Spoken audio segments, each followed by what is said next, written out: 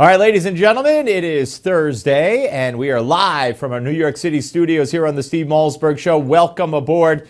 Your phone calls, 2 segments worth tonight. 877 Newsmax, 877-639-7629. We have a great show. Sean Spicer of the RNC joins us from the site of the Republican presidential debate, which is coming up tonight. And remember to tune in tonight, 11 p.m. Eastern, for Newsmax TV's special post-debate coverage of the debate in Detroit, Michigan. That's 11 p.m. Eastern only on Newsmax television. All right.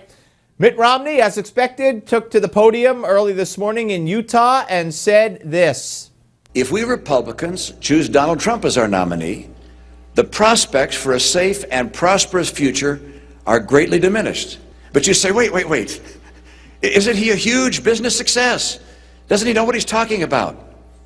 No, he isn't. And no, he doesn't. Here's what I know. Donald Trump is a phony, a fraud.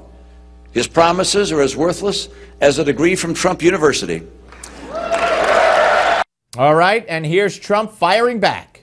Mitt was thinking about running again. He ran a horrible campaign. It was a campaign that should have never been lost. You're running against a failed president. He came up with the 47%. He demeaned 47% of the people in our country, right? The famous 47%. Once that was said, I'll be honest, once that was said, a lot of people thought it was over for him. All right, ladies and gentlemen, I despise what Mitt Romney did. I think it's horrific.